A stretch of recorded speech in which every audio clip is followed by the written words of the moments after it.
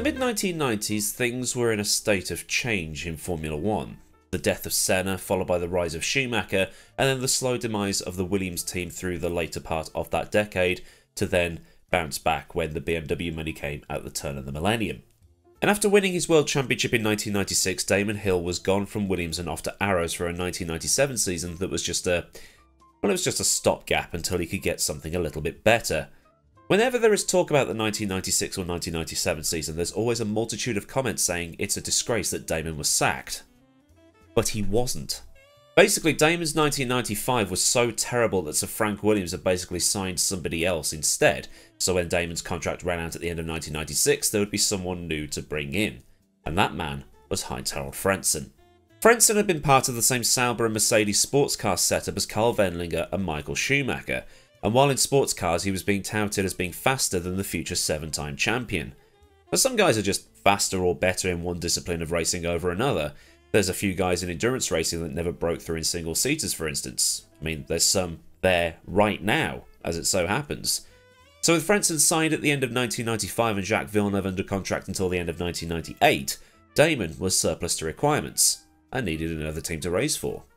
So this then means there were two hot prospect drivers at Williams for the 1997 season, a season that on paper should have just been, well, Villeneuve's, but Ferrari was bouncing back thanks to the dream team they were building at Maranello. So while 1996 was just between Hill and Villeneuve, 1997 was looking more like it would have been Villeneuve, Schumacher, Frentzen, and one of the McLaren drivers. And Williams stamped down that authority in the first race of the season. Villeneuve was 1.7 seconds faster than his teammate and Schumacher was over 2 seconds off the pole time. But in the race, both Williams cars retired. Villeneuve was fired off at turn 1 in an incident with Irvine and Herbert, and this left Frentzen out on track to potentially score an unlikely debut win. But then, Frentzen ran into two problems. For a decent portion of the race he had to manage his brakes because they were getting too hot, and then on lap 40 when he pitted for the second time his right rear got stuck and lost a chunk of time in the pits, but managed to recover to second when Schumacher had to make an unscheduled stop. But then with 3 laps to go, one of the rear brakes failed and he ended his race in the same spot Villeneuve had done on lap 1. It was Coulthard that would take the unlikely win. At the Brazilian Grand Prix, Frentzen would actually be a little bit closer in terms of a time delta to Villeneuve, but he would actually start further down the grid because everybody else had somehow found some pace. He started that race 9/10 of a second off Villeneuve, and while JV would go on to win the race comfortably, well I say comfortably, he was about 4 seconds from Gerhard Berger, Frentzen was nowhere and was nearly lapped. For Argentina, Frentzen was back on the front row of the grid, but his clutch would go on him this time and would still score no points. Yes, by the third round of the 1997 season, the guy in probably the best car on the grid had no points. However, at Imola there was a breakthrough. He was once again second on the grid, but this time the deficit to Villeneuve was just 3.5 tenths. And despite losing out to Michael at the start, Frentzen was able to keep up with the Ferrari and then jump it in the first round of stops. With Villeneuve retiring with gearbox issues, it left Frentzen out there to withstand a late charge from the Michael, and he took the first victory of his career, with that win putting him in equal third place with Coulthard, Irvine, Berger and Hakkinen. Just goes to show how the reliability was in those days if you can only score 10 points after 4 races and be third in the standings. I mean, obviously the points structure was a little bit different, but my point remains. So the opening few rounds of the season hadn't gone the way Frentzen and Williams would have wanted the season to get going, but at Monaco he'd score his first ever pole position, only to not finish the race in the absolutely pouring rain. In Spain it was another non-point score, with Frentzen being way off the pace, but for the rest of the season, every race he finished, he'd finish in the points, and all but 2 of those races, he was on the podium. This is the consistency Williams would have been hoping for at the start of the season. The only thing that got in the way of this was a run of 3 consecutive non-finishes at Silverstone, Hockenheim and Hungary. At Silverstone he stalled on the grid, then had to start at the back, only to be punted off by Jos Verstappen on the opening lap. At the German Grand Prix he was taken out by Irvine as Irvine cut across him at turn 1, and then in Hungary it was just a fuel leak or a fuel pump failure or something like that, so either way, all 3 retirements, not even his fault. But despite those retirements, it was a string of great results. 4th in Montreal, 2nd at Manicourt, then the 3 retirements but 4 consecutive 3rd place finishes at Spa, Monza, the A1 Ring and the Nürburgring, followed by a 2nd place in Japan. The final race of the season was a 6th place at Jerez that was good enough to get him 3rd in the driver's standings, obviously bumped up to 2nd due to Schumacher's exclusion following the collision with Villeneuve. So the 1997 season was as expected then.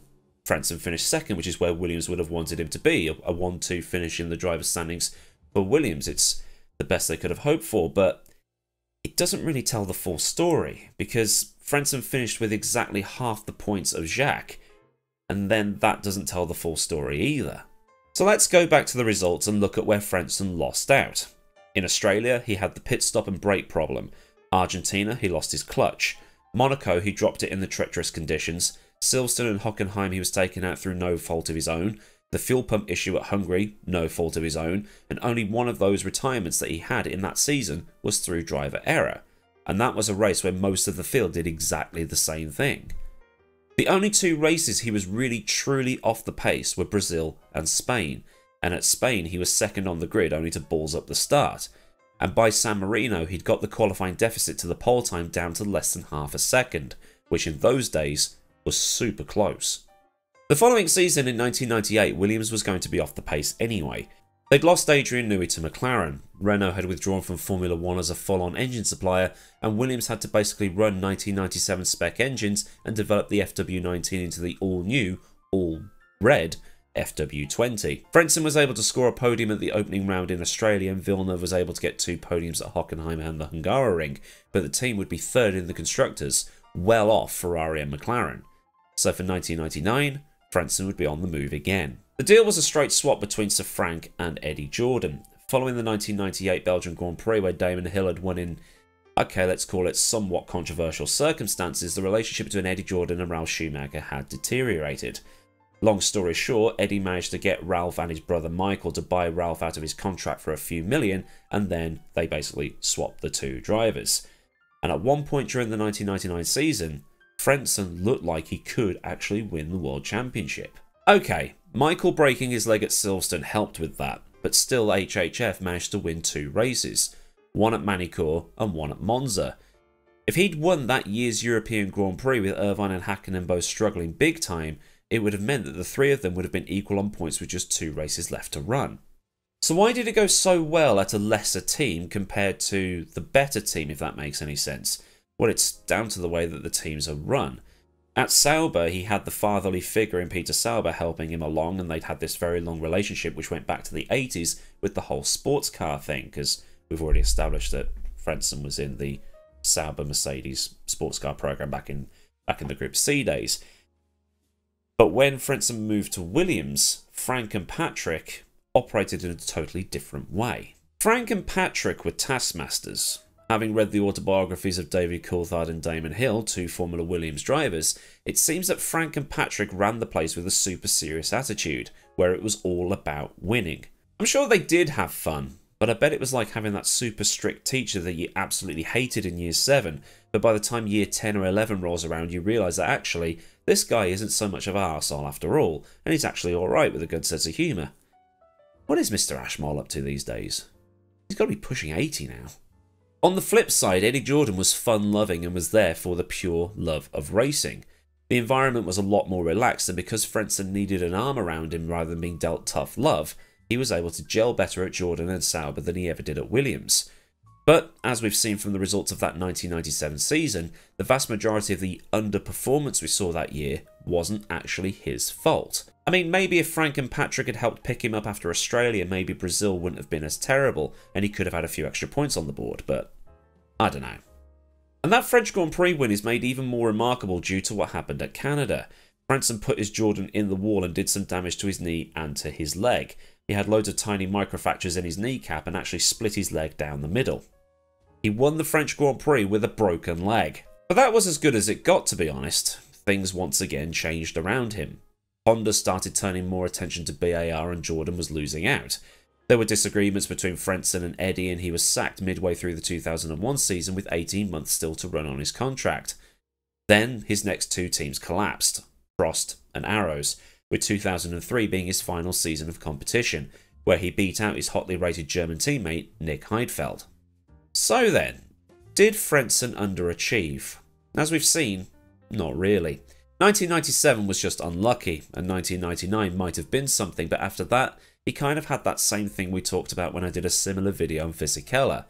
Fizzy was just in the wrong place at the wrong time with teams and when he was born, whereas Frentzen was in the right place, but it just didn't work out. He did, however, need a specific atmosphere in which to thrive, and had he had a Jordan-type atmosphere at Williams, he probably could have done much better. But then it wouldn't have been Williams, and he probably wouldn't have achieved anything anyway.